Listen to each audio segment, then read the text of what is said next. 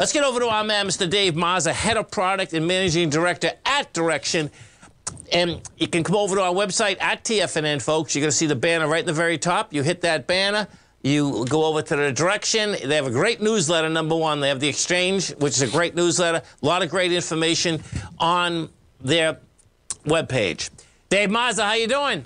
I'm doing well. Happy to be back. Yeah, I tell you, it's pretty amazing.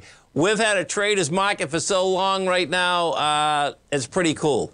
So what I'd love to talk about, Dave, today is, you know, the trend has been going down on bonds, no doubt. You know, we got a little bounce, but we are, you know, we have a lot of people that are trading their product inside the bonds.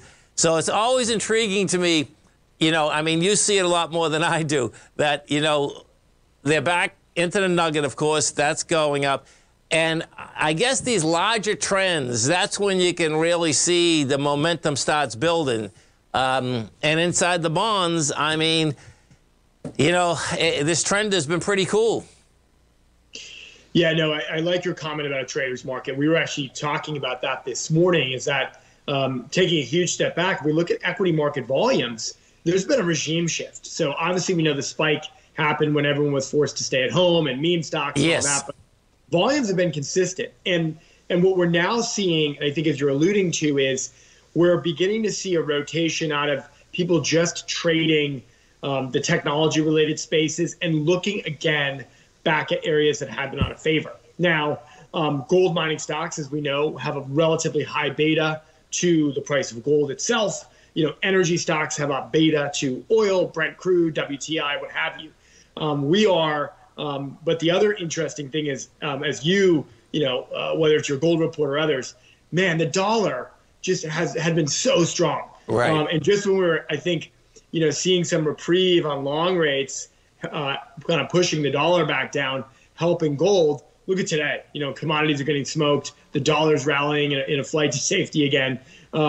But we are seeing a lot of activity in TMF and TMV. And these are our they're 3X bull and bear funds on essentially TLT, or, you know, the long bonds, so 20+ year treasuries. Right.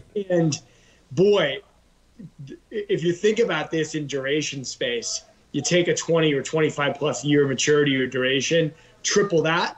So the moves that you can see even on the fixed income market are great. And I love the indicator here of looking at really the flows and assets in both of them to see, hey, are bulls and bears winning?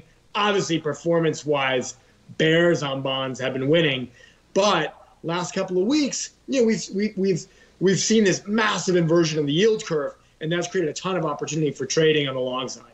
And you know what's so cool, folks and Dave?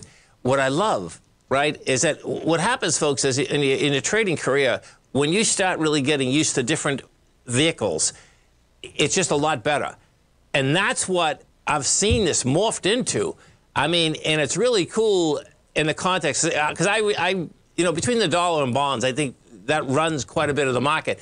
So when I was looking at this the last couple of weeks, Dave, it's really cool that we have traders now getting in there because they understand them, right? So it's like, okay, man, because the difference going forward is huge. I mean, when we first started, you know, just like you said, yeah, we have the Qs, they have the SPYs, you know, we get oil. And when I start seeing this move into the bonds, both ways, mind you, okay? And, you know, it's like, okay, this is cement, to me, this is cemented in the market now. Literally, do you know what I'm saying? Because what happens is that whether, you know, people, I don't know if they're hedging for their own portfolio. I just know there's a lot more action in them, and there's a lot more understanding inside of the bond market. And of course, they can use your products no matter which way they're on. But you can see it's just, I think the education value has gone up tremendously in general. You know what I mean? So yeah, which is great. And here's something I'll note. So, you know, most people think about trading just in the stock market, right? That's where either the volatility is, interest, or opportunity. You can't ignore fixed income. Maybe, as you know, maybe ever, but especially now, because we're in a different world, right? We're not in a world where interest rates are just pinned to zero, right, and central bankers are incentivized to keep them to zero. They're now, whether we like it or not, whether you think Powell's doing a good job or a bad job, he's very clear we're raising rates. And moving from 75 to 50, that's great, but it's still a hike. It's not a cut. So I'm personally in a camp that we might be higher for longer interest rates. I'm not saying we're going to the Fed funds rate at 10 or something, but they're probably going to inch up to 5. They have to fight inflation. They've made it very clear. All that does is creates volatility. Volatility is opportunity for traders. An index, I'm not sure how much you spend time talking about this on the show, but there's what's called the MOVE index. It's essentially a volatility index for fixed income.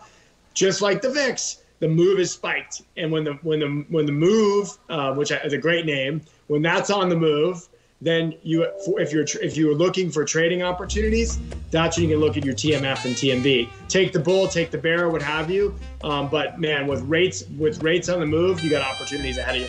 Look at this education, folks.